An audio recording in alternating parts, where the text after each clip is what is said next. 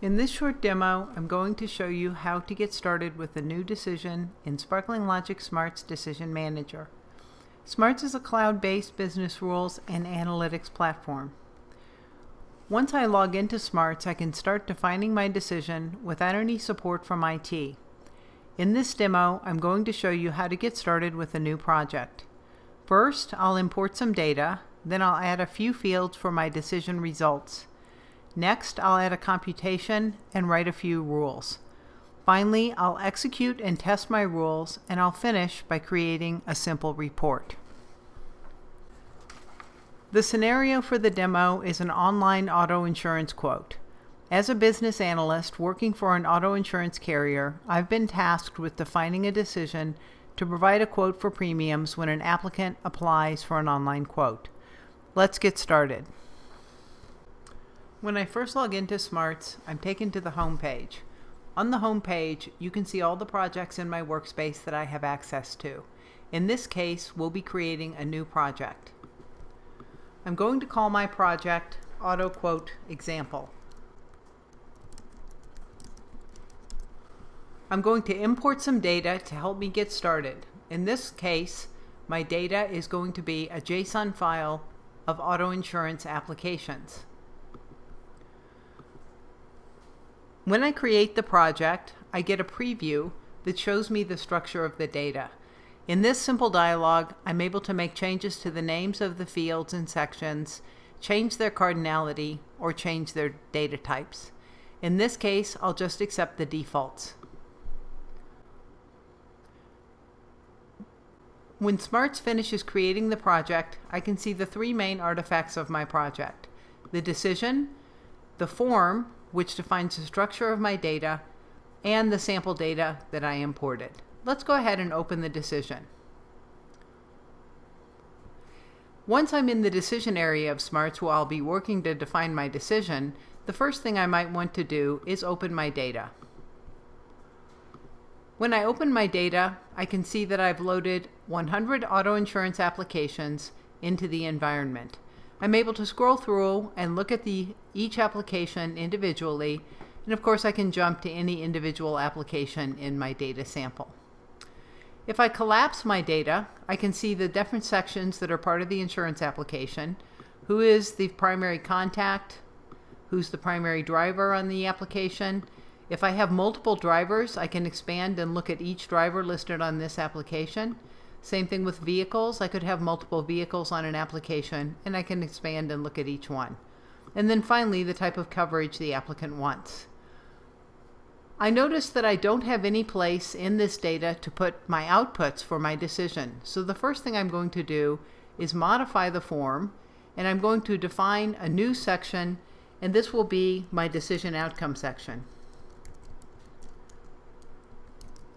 In this section, I'll add a field called status, where we'll be keeping track of whether an applicant is approved, denied, or referred.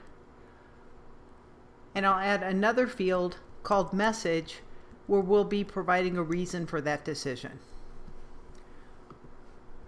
Now let's look at the decision itself. Smarts has created a placeholder decision flow for me. The decision flow organizes the decision into a series of activities. The first thing I might want to do is determine whether or not an applicant is eligible for coverage. So let's add a new activity to this flow. And for this activity, I'm going to associate it with a decision step. So I'll be creating a new decision step called check eligibility.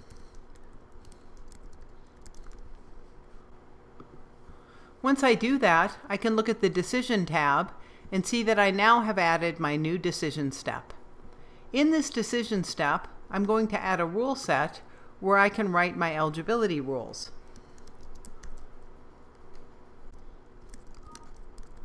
And within this rule set, let's go ahead and add our first rule.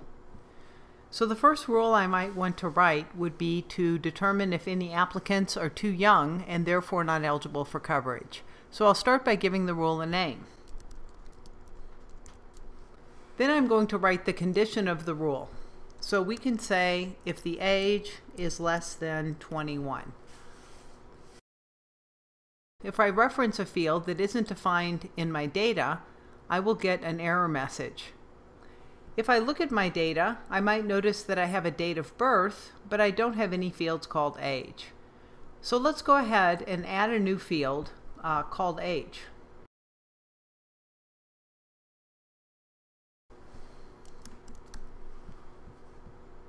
I'm going to want to define this as an integer rather than a string, and then I'm going to go ahead and write the expression to compute the age from the date of birth.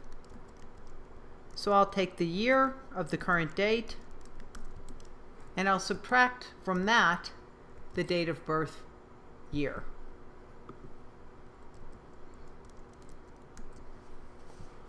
Once I define the computation in the form, I'm able to reference it in my rules. You can see that the error message has now gone away. Now we can finish writing the rule. So in this case, we're going to set the status field to denied if the applicant is too young. And then let's provide a reason for that decision in our message field. And we'll just simply say too young here.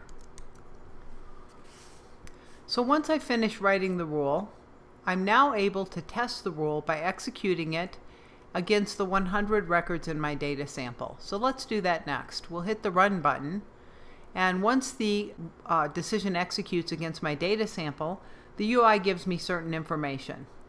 First of all, I can see that on this particular document, document number 1 in my data sample, that the rule didn't apply. I can look and see that the age was computed as 56 and that the decision outcome has no output. I also have this shading on the rule name, and if I click on that shading, I can see that out of my 100 documents, the rule did apply to 2 cases. So let's filter on those cases so that we can take a look at them.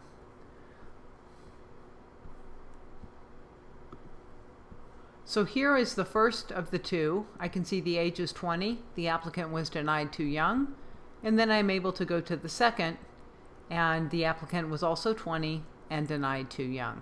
You can see when I'm looking at a case where the rule applies, the indicator next to the rule name is green, telling me that the rule was applied to this particular case.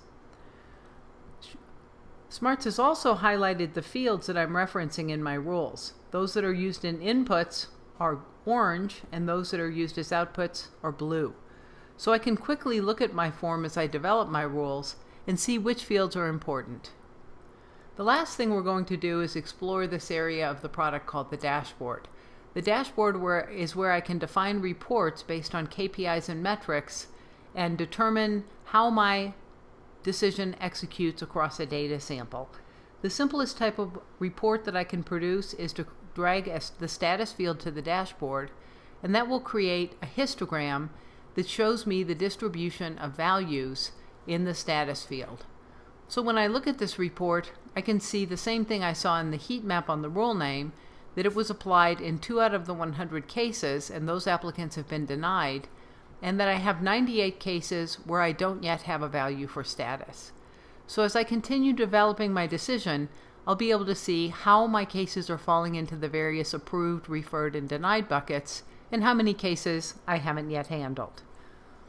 So what you've seen today is how business analysts are empowered to define and test decisions in Smarts without support from IT. Smarts works well for agile methodologies where executing business rules are delivered for each iteration or sprint.